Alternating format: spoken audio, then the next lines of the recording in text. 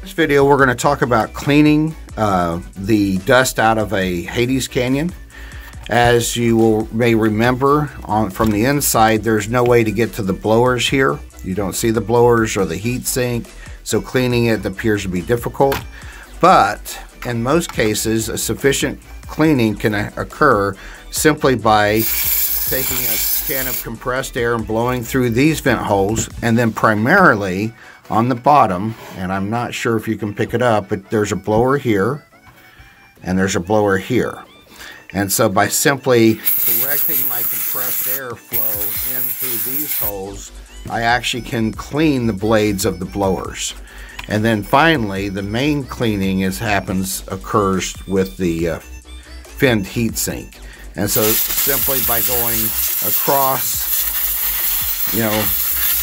clean it out really well, you can get sufficient cleaning.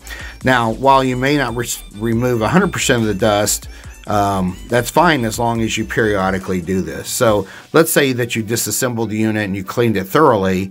Well, then you may get away with cleaning it every 4 to 6 months. But if you use this blower method and not disassembling it, then you can get away with every 3 to 5 months, So maybe it knocks a month off of cleaning, because if you're in a dusty environment, it's going to collect quickly. And if you're in a clean environment, it's going to collect slowly. And for the most part, using a compressed can of air is sufficient for cleaning, I would say, more than 95%. But we'll take this thing apart next and show how you can actually disassemble it. This will also show off the heat sink and the processor, but mainly to show that if you wanted to get to the blowers for service or for deep cleaning, how to do that. All right, and there'll be some cut aheads to reduce time. This is going to be a full video showing the disassembly down to the blower fans. And just as a reminder, I'm wearing a anti-static smock. This prevents my clothing from generating static electricity. And I'm wearing a wrist strap that's grounded, and I'm working on a conductive grounded mat so that no static is built up. And touching the mat, I discharge myself, as well as my wrist strap and so on. All right.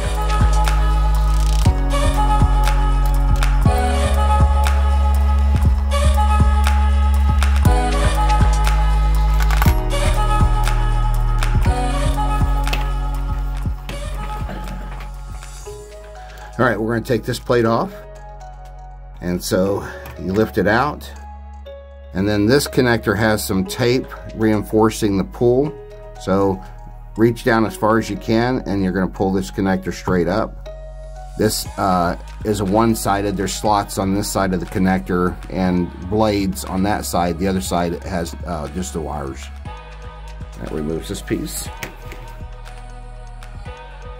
All right, and then there's going to be 5 screws we're going to remove, one in each corner next to the pin nuts that holds the top plate in, and then one right here. And these 5 screws are all the same, so you don't have to remember which one goes where, and they are different than the top plates, obviously, since they're Phillips head and the top plate is an hex or Allen. And I'm just going to leave these 4 screws in their guide tubes and then turn the unit over to dump it. All right, and then there's those 4 screws. Got a total of 5 of those as well. Try not to bump the camera here. All right. So you don't have to remove the dims, but I might recommend it just so that you can grab the board easier. So spread those tabs apart and it ejects the dims. Now the next challenge is, and then we're going to remove this connector. Now on this one, to remove it, I try to get down to the connector itself, and we're going to slide it toward the back plate. I'm using my fingernails. Try not to pull on these wires.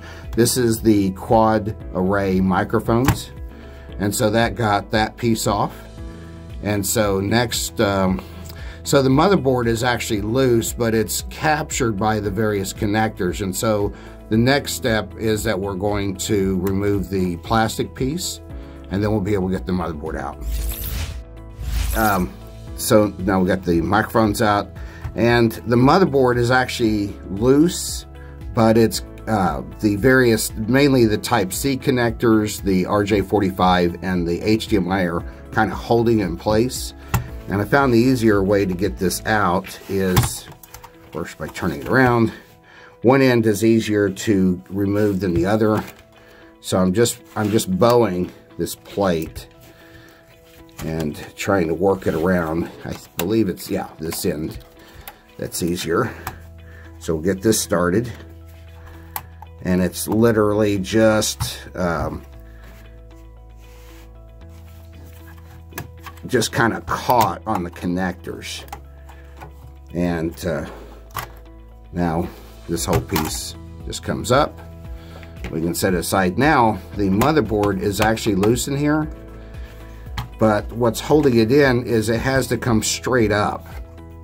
Because of the heat sink, we have to, we can't angle the back and go that way because the heat sink is hitting the blowers. And so it has to pretty much lift straight up. And to do that, there's some things that are holding it in. The MDP connectors, see, protrude through this metal. One of the RJ45s, and this is going to be the biggest problem. That protrudes through quite a bit. And then the Type-C here a little bit. Or, I'm sorry, this is Type-C. But there's two L metal. Right here, there's a bend, and there's another bend, and these will be your nemesis in getting this thing out. So what I found is kind of start at one end of the board.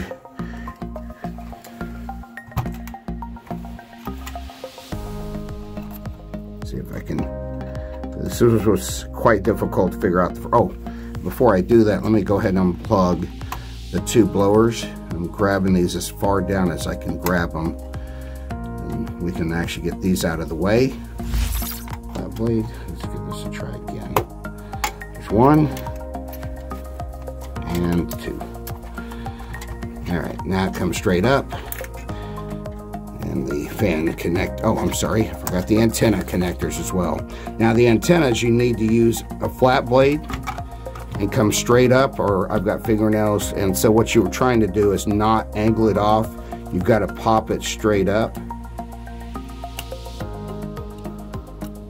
I'm going to get the antennas out of the way. All right. So there's the blower assembly. I'm going to go get a Skull Canyon blower so you can see how much bigger these blowers are than the Skull Canyon. The Skull Canyon blower is maybe this portion of it. It's a much smaller blower. The result of this is, I believe, we have two blowers and we have much larger blowers, and the result is we can spin these slower and we can get more airflow. So we could normally spin these, let's say, at half the RPMs to get the same air, but since we have two, now we can spin them at a quarter of the RPMs. And so the net result is we're going to get much better cooling at a lower sound level. All right. And then here is the heat sink. This is the processor. Now, as I mentioned earlier, do not remove these 4 screws. Don't remove the backer plate. Don't take the processor off. Now, I know some of y'all are going to be curious and want to do that, but the reason I say that is there is a series of FETs right here. I'll post a picture, a link to a picture, but there's a series of FETs here, which is the processor FETs, and they have a thermal gap pad in here, or silicon, and then they're going to have thermal gap pads and perhaps some silicon grease, and there's various things. These are engineered, you know, and if possible, we don't want to take this off.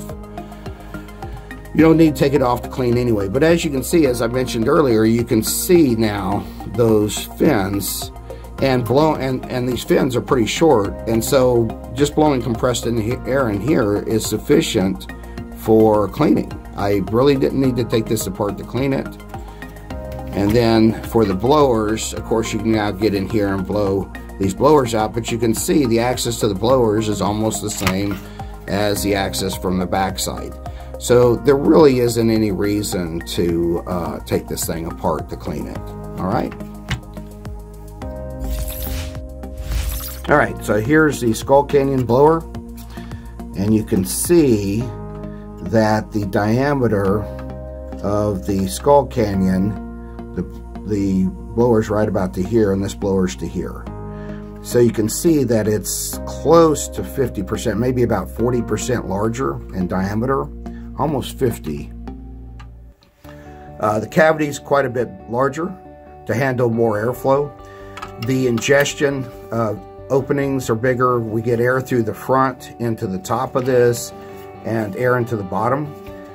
And so by having the more air ingestion area, we produce less noise. So the Skull Canyon had a single blower, this blower, that was it for the Skull Canyon. The Hades Canyon has these two considerably larger blowers. So you're going to get a lot better cooling. These blowers can probably, I mean, one of these blowers could run at half the speed to get as much as this does at full speed. So this running at a quarter speed each gives us as much cooling as this at full speed. And so that's why the Hades Canyon is considerably quieter, is it has a lot of cooling area.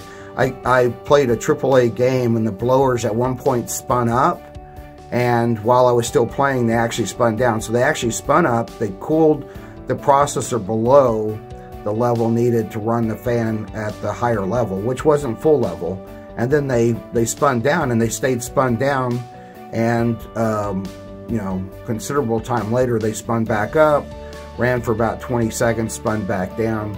And so these have a much easier time cooling the processor, so they don't have to stay spinning at high speeds even when you're doing heavy processor loads. All right, and I will try to shoot a video of the sound, but it's really hard because the air conditioning in this building is actually louder than these fans. So I'll be turning the air conditioner off when I shoot that video. But anyway, this is a Skull Canyon comparison. Another look at the difference between the Skull Canyon's blower here and the Hades Canyon blower. And you can see that this blower is about the size of this air inlet. And of course the blower comes out. The blower actually comes right to this edge. So the blower's to about here.